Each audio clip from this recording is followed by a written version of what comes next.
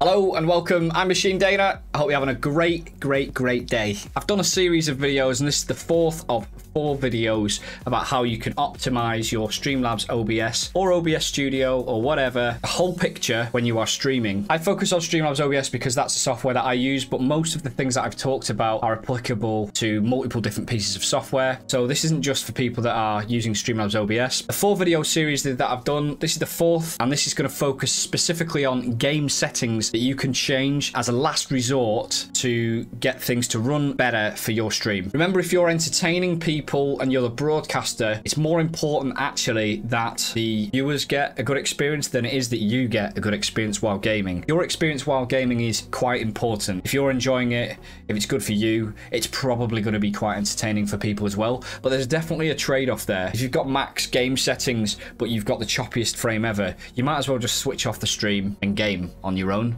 because nobody's going to watch you if you're choppy and it's unstable or if it crashes and all of those things. So the people that will find this specific video useful are the people that have tried loads of different settings and perhaps still can't quite get their stream to stabilize, free from frame drops and things like that. I would highly recommend viewing the first 3 videos first, and that's quite important because things I'll show in this video are almost like, it's kind of like last resorts really. You've probably got an idea already of the level of which your game impacts your PC, but you probably don't fully understand the way that your game can impact your stream, particularly if you've got low to middle end hardware. If you've got high end hardware, chances are it's not going to make a big difference. You can run on very high settings for both the game and also the stream. For me personally, I found the biggest gains and improvements I got to my stream when I was able to reduce the settings in the game just enough so that I still enjoyed the gameplay, but that the bump in performance was enough to stabilize my stream in a number of different ways. So check out the links in the description below to those 3. Feel free to like the video if you find this useful, and of course subscribe if you want to see more of my content. If you want to jump onto my stream, you're more than welcome to twitch.tv/Machine Dana.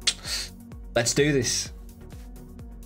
Okay, so I'm using Fortnite as the basis for the video. Everything that I mention will apply to any other games, really. I'm using Fortnite for a few different reasons. First of all, that's just a game that I play quite a lot. Yeah, all right, deal with it. Okay, a grown man playing Fortnite. It's a kid's game, I know. I don't judge you for the games that you play. Don't judge me for the games that I play. It's not the only game I play, okay? I play other games besides Fortnite, okay? I just like harvesting trees. But the thing about Fortnite, it's got a lot of different game settings that you can play around with, and therefore it's a good example to use for other games. I'm just going to click into game settings. Now, bear in mind at this point, you more than likely already have your settings set at roughly the right level. If you've been gaming for a while, the chances are you'll know roughly what settings to use for your PC. But obviously every single game has like minimum settings and max settings, and you'll probably fall somewhere in between that. If you're not sure, you can always look on the Steam store at the game store page and you can see the minimum settings and the maximum settings. If you're falling close to the minimum settings or even below the minimum settings, you're already going to be at a major disadvantage. I would maybe consider dropping the game that you're playing. But assuming that the game that you're playing is handleable by your PC, what we've now also got to take into account is that you're going to be streaming as well, and potentially going to have 2 or 3 other different programs open to make the stream run properly. And in particular, of course, Streamlabs OBS. And that's the core and basis of what this video is about, is optimizing the game to allow space and PC resources for the streaming software to increase the chances of your stream being a smooth, buttery smooth process for your viewers. So we're concerned with video and graphics settings here. First things first, being on full screen mode for the application, the game application that is, generally tends to get the best performance hit. So if you're in windowed mode or even full screen windowed mode, you may want to consider just going full screen application mode. And then I would recommend doing that in conjunction with the source within Streamlabs OBS being application capture rather than display capture. That can actually make quite a big difference. And also, I do mention this in the first video, but I'm mentioning it again now just because it's relevant right now. If you're running both a display capture and an application capture that are capturing 2 of the same thing, one over the other, turn the one that's behind off and leave the one in front on. And I would recommend leaving on the application capture and turning off the display capture if you're running a game. So app capture in conjunction with full screen mode can get you probably like a 3 or 4% performance improvement, or maybe up to 10%. Resolution is quite important. The single biggest thing you'll do that will impact the performance of your PC is the resolution. And that goes for both your stream settings, as I mentioned in the first video, but also specifically within the games that you're playing. Your graphics card is having to render more or less pixels depending on how high or low your resolution is. If you find that you're running a 4K, for example, and the stream is choppy and all the rest of it, you can simply try removing this down 1920 1080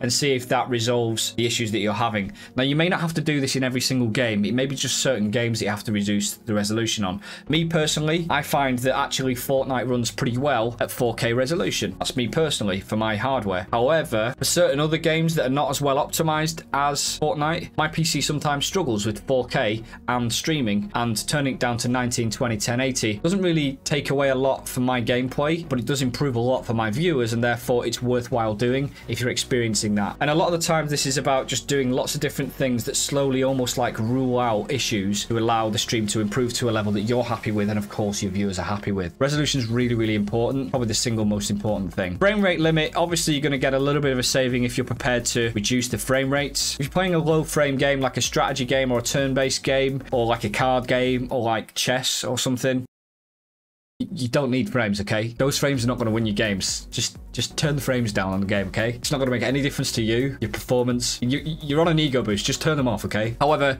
obviously, if you're on a first-person shooter type of game or a game that relies on reactions, particularly if you've got a low to middle-end computer, you may want to consider reducing the FPS. For me personally, I've got 144 frame limit on my monitor, and therefore I've set my frame limit to 144 here, which is an option within Fortnite. Not every single game allows you to change the frame limit, and those that do don't always give the full range of frame limits. I would recommend trying to match the frame limit to the frame limit of your hardware. If your game doesn't have all of the frame limit options that you'd prefer to have, more than likely your PC will. In fact, I'd be amazed if it doesn't. So you just need to right click on the desktop to access those settings. Display settings, scroll down to advanced display settings within Windows, and this will allow you to set the refresh rate for the monitor. As you can see, my primary monitor, the 4K ROG monitor, is 144. Wait, why is he not giving me the extra? That's going to lose me games. That's definitely going to lose me games. At 0.001 of a hertz, going to mess up my gameplay. Frames in terms of impact on your performance are the highest impact, but only in first-person shooters really. But they're one of the highest impacting things for GPU utilization. With the graphics quality,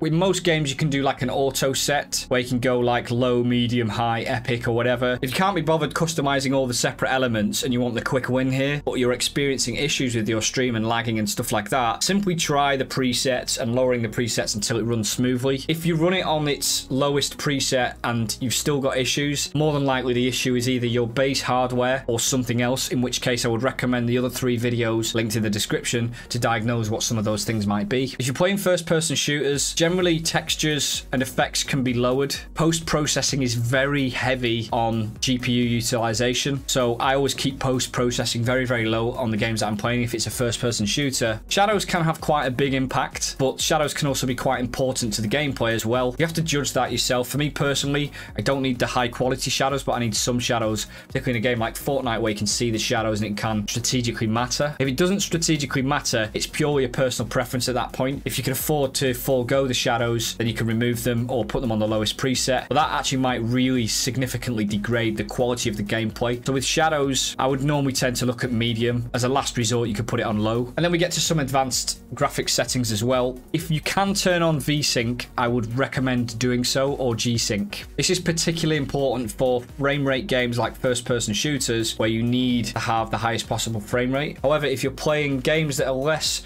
reactions-based, turn-based games, things like that, and you don't mind a little bit of screen tearing, sometimes unnoticeable. I notice it personally when I turn this off, but it can have a really big impact if you turn this off on freeing up resources. I'd recommend leaving it on if you've got a medium to high level hardware. If you've got really low-end hardware and you're trying to pinch that extra little bit of resource, you could try turning VSync or G-Sync off, and that might just give you a little bit of a kick. Motion blur is pretty irrelevant. Rendering mode, pretty irrelevant as well. Just go on to the highest DirectX that your PC can support. Multi-thread rendering, this splits drawing work across multiple threads, which can dramatically improve performance on multi-core processors. This can cause hitches and lower FPS on weaker hardware. If you've got weaker hardware, turn multi-thread rendering off. Wait, I've not got weaker hardware. My hardware's fine, okay? I'll link my hardware in the description. My hardware's fine. I've got it off because it's a first-person shooter, yo. I need the extra frames.